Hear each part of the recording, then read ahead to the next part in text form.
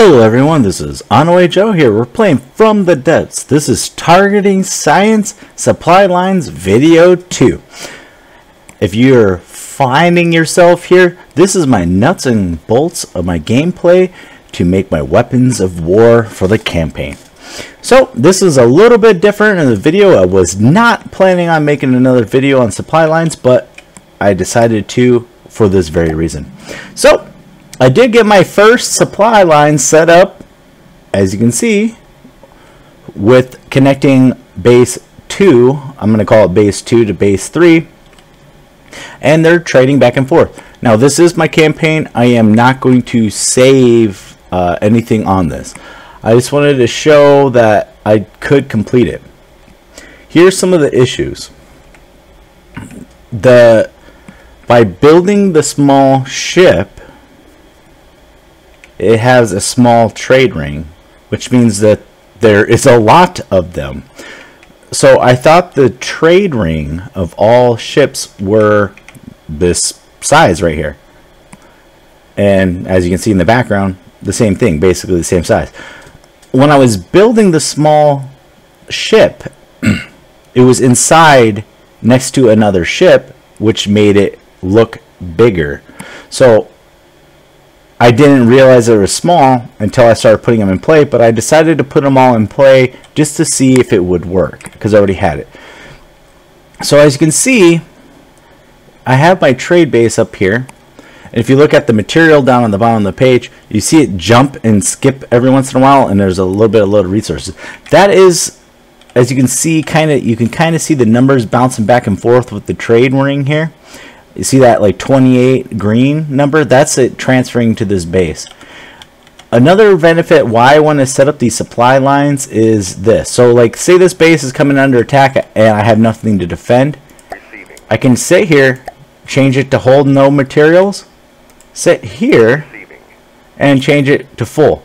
It just transferred instantly all those materials. I mean, this is my the cargo ship, but basically I could change it at any time I want to wherever location I want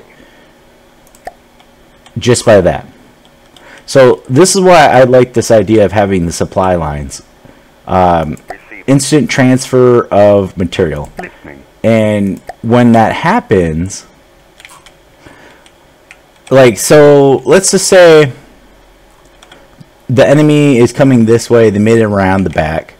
I have time. It's slowly creeping up. I could, when I build the supply line to over here, I could transfer all the material over here and build a ship and come interrupt it or attack it or whatever you want to do.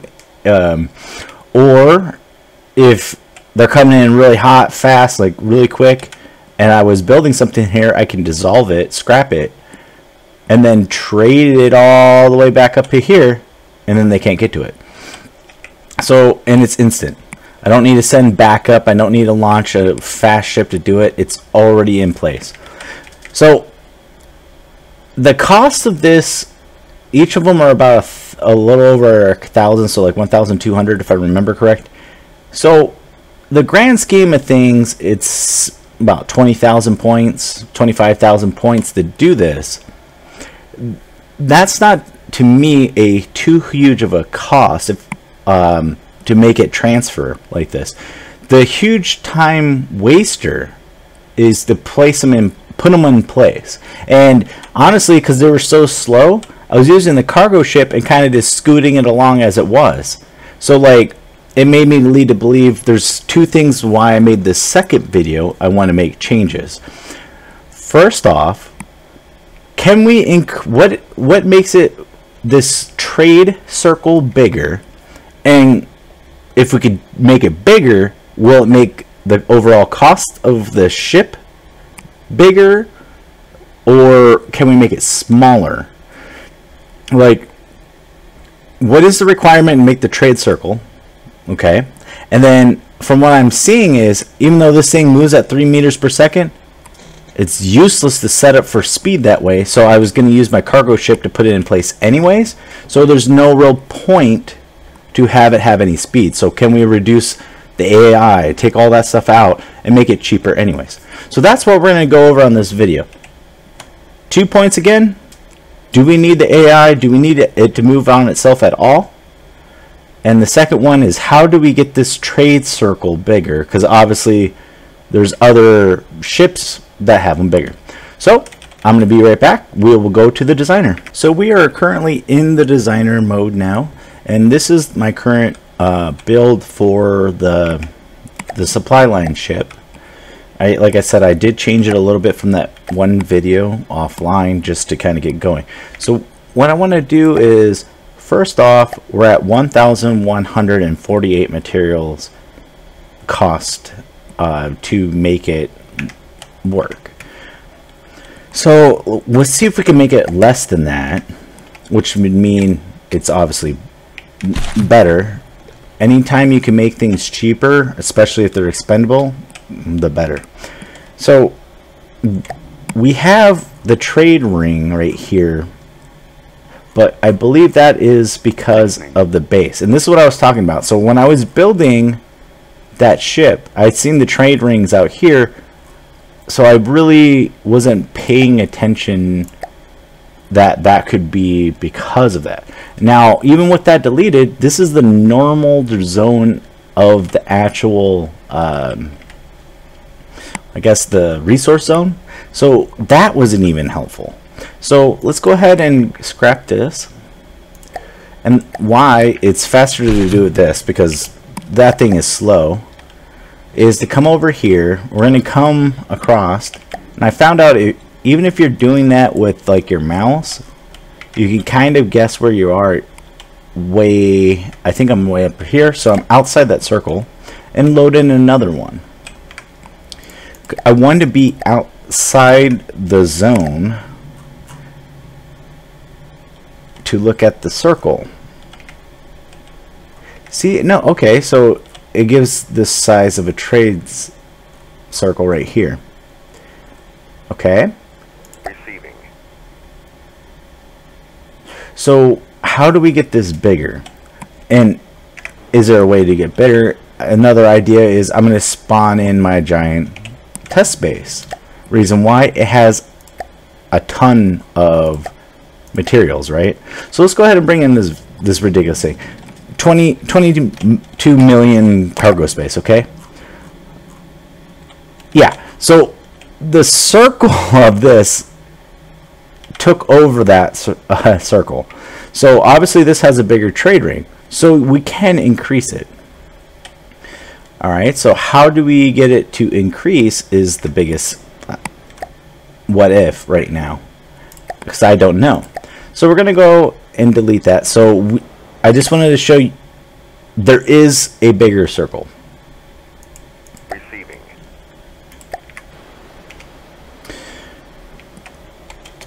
This thing is just not very stable, but that's fine. So we'll wait until this goes away. Did tell it to scrap, right? It's just a huge a bunch of materials.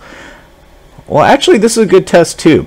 So as it's taken away its materials, its stuff, it did, wow, okay, so it did shrink as it was getting down. Okay, so I was thinking, what could be some of the factors that make this circle bigger? Well, it could be the physical volume of it, as in like how many blocks there is. I was also thinking storage containers would probably be the biggest capability. So first thing I'm going to test is storage container. Let's just slap a few more on this and see what happens. Oh, yep. It's already bigger because, you know, it basically transferred across the resource zone.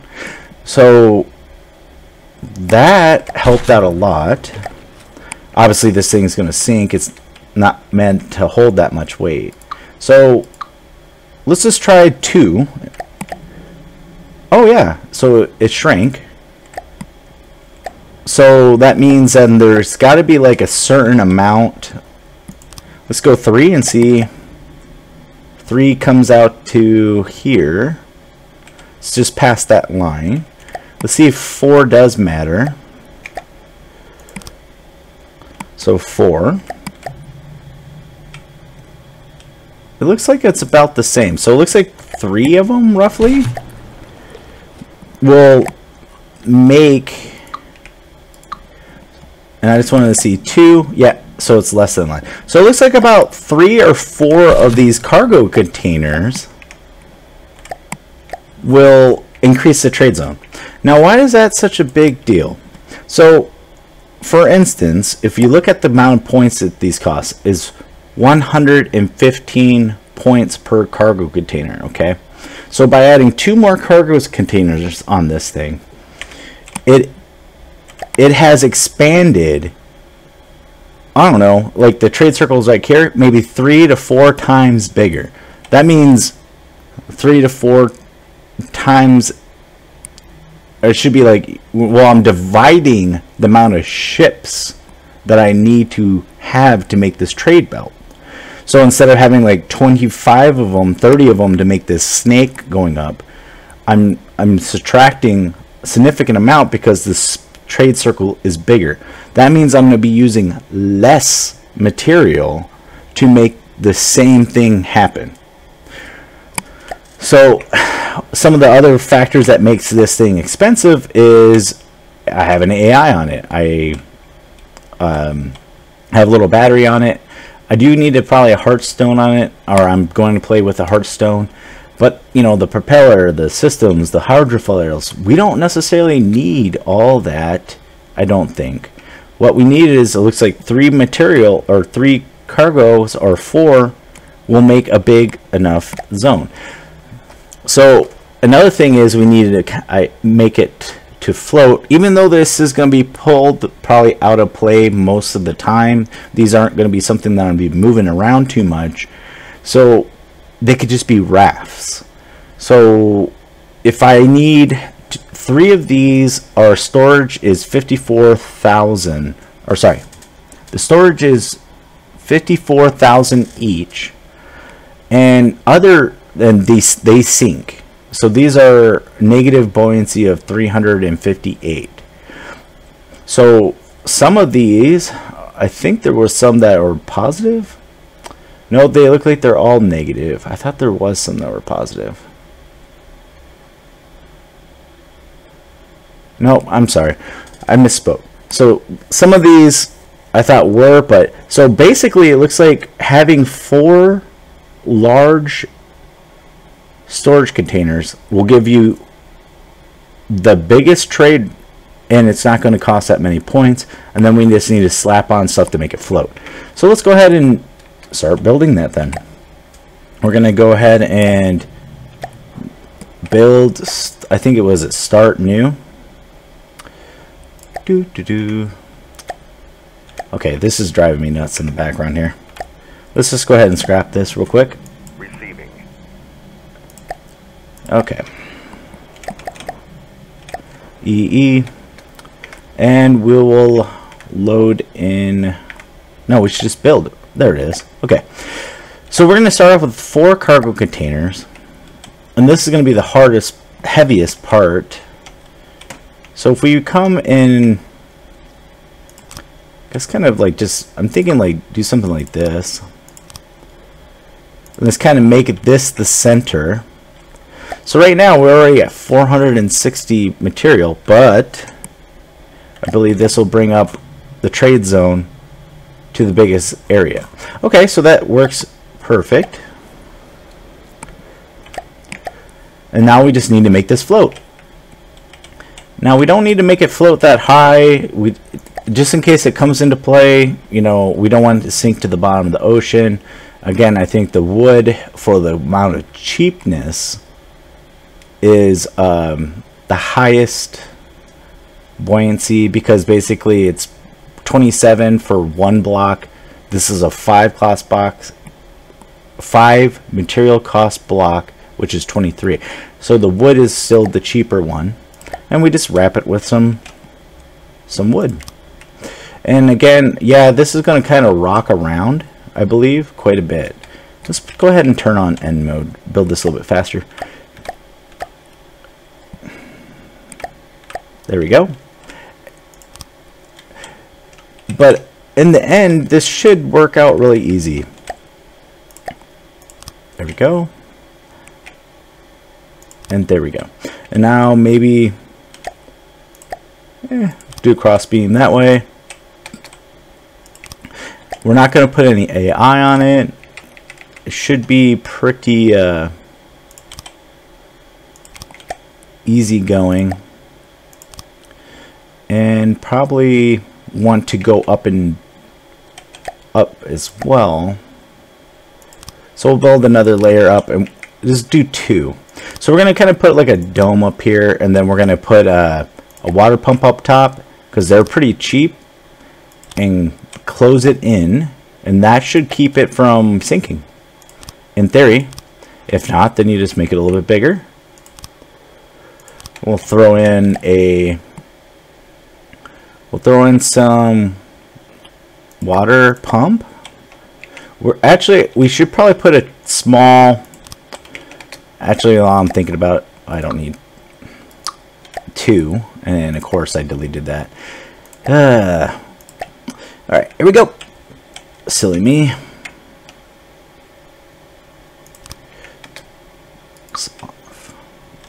Come on. There we go. We'll put the air in, and then a small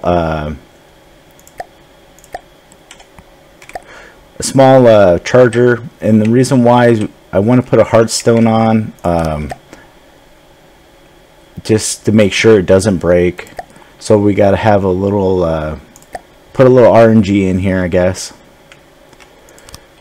A small battery, just to make sure it has enough power to cover the hardstone. I believe is miscellaneous hardstone. All right, so we're at 1,101 points. Okay. The pump, configure the pumps. Okay, and obviously we don't need 90 power on this. We just turn it down. Another advantage, even though we don't really need too much power on this thing, obviously we're just powering the hardstone, we can take this power from this vehicle and transfer it up and down the line too to act as a recharge station. So it's not necessarily wasted power. And I'll show you what I mean when I'm in the campaigns. If you want, subscribe and follow my videos, and it'll be a lot easier to see when this comes into play, and definitely show you how it's going to trade the power to other units. It's kind of like a group recharger is what I'm thinking of it going to be. Okay, and then let's put a little beam of 2 here. And then the next thing is see if it floats. It should. Okay, so it floats. And the cost of it is going to be, let's go ahead and save it. We're going to go supply line, and we're going to go Mark 2. If I can spell right. There we go. Go to load vehicle.